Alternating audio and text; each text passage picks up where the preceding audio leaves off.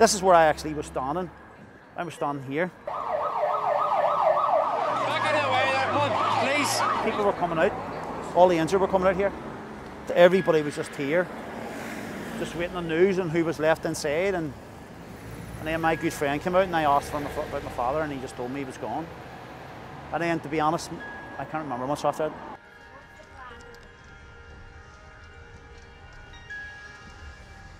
Even at my age and younger, there's still a lot of hatred between the two sides and violence. And recently, down at the Short Strand, there was like a street fight between groups from different sides that was like organised by Facebook and all that.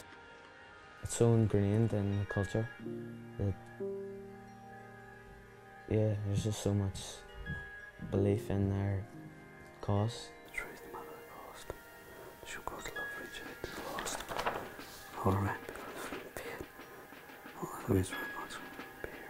Honest now.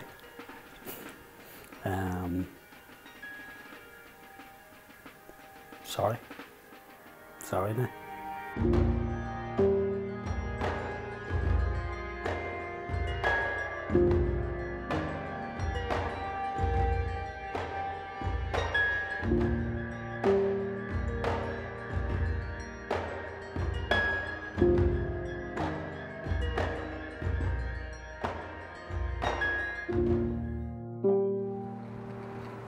During my lifetime, there was, I think it's 47 people was murdered in the Troubles on this wee bit of road. This is the bookmakers where my father was murdered 22 years ago. This is memorial to the 5 that died. We got it built on 20 years. And that's my father there, Big Wally. But you wouldn't even know it was my father because he's so dark and I'm so blonde. I wish it wasn't there, I wish it didn't happen, but it did. It's part of my life and I look at it every day. I walk past it every day going to work and I pass it every day going home.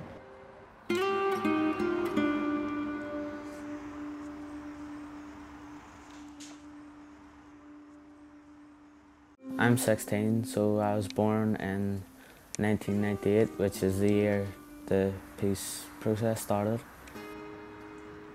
Sort of just a bitterness that it's under the surface, but you don't need to look that long for to find it. It's in a lot of people because we're still quite close to the Troubles. My family would have a sort of Protestant background. It's really confusing.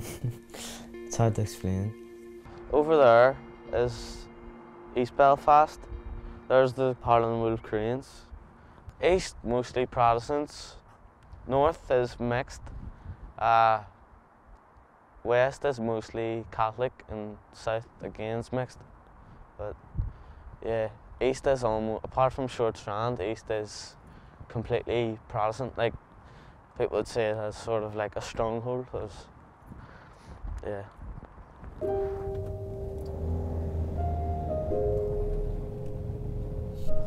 This is the loyalist heartland of Ulster, they call it.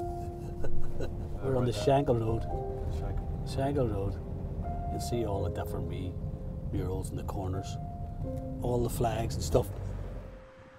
It would have been about 1980, and the Troubles were full on then, and the hunger strikes were on and stuff, and the politicians were on saying we need to fight against the IRA, fight for this country, and because I was a fighter, I decided to fight for the country and joined the UVF, which is a loyalist organisation that was fighting against the IRA. And I believed it was doing right. I believed it was trying to defend this country. We weren't ashamed of it. We weren't in any way remorseful because we were fighting for a cause. 1985, after spending 2.5 years in remand, we all got sentenced to life. 6 of us got sentenced to life in prison. And it didn't fizz on us. Because again, we're all together and it was like a journey and we're all loyalists sticking together and we felt like soldiers. I remember coming in like a wee bit of drink on me and coming in, opening the door in my mum's house and shouting up the stairs, "Is my dad in? He was murdered, he was dead." And she used to go, "No son, you drinking?" And I go, "Oh right, yeah." You used to forget things. People don't realise the hurt that's left behind, and it goes on. It never goes away. Never. I'm not bitter. I would never let it change me. Because I think he brought me up as a better person. Plus I have Protestant family, so we were never brought up that way. We were never brought up to see blue or green or orange. He was never like that.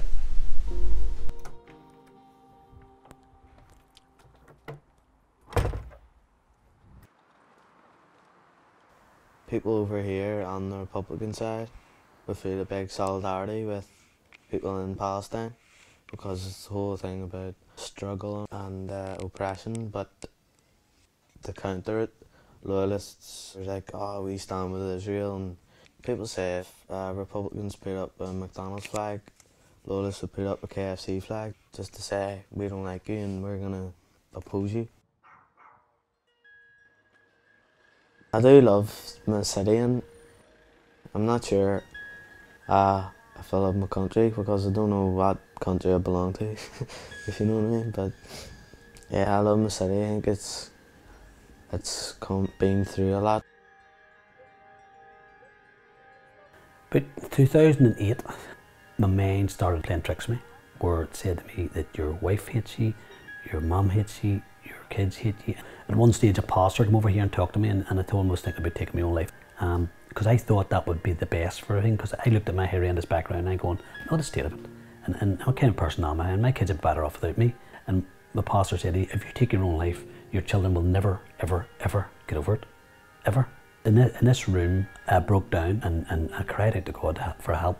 And the minute I did, from the top of my head right through my body, I felt this surge just right through my body. And I know I could save that day. People started asking me to speak around here and speak around there, and I was doing speaking all around the country and over in England and Scotland, and now it's mostly working with offenders and paramilitaries and loyalists and getting into them circles and saying that what we done, we got it wrong.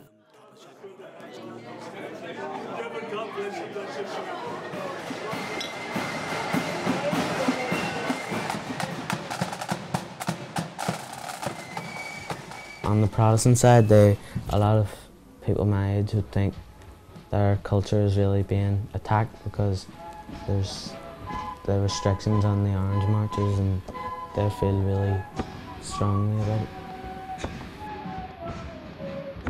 A lot of my friends would think there's going to be a United Ireland in the quite near future, but then my friends that I have from the other side would say, no, never.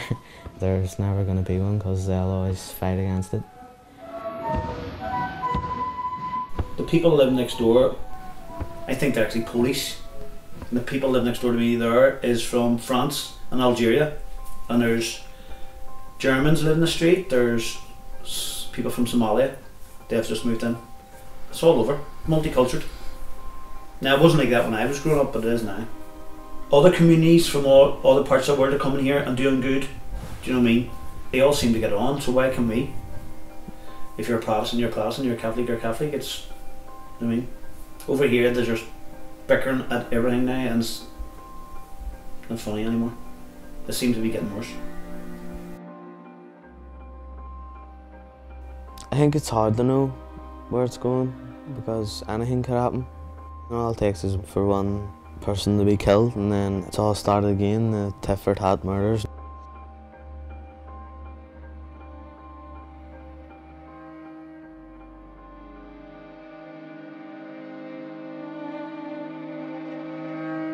Blessed art thou among women, and blessed is the fruit of thy womb, Jesus. Holy Mary, Mother of God, pray for us sinners. Precious Life, a fundamentalist anti-abortion protest group, is staging a vigil outside a pregnancy advisory clinic.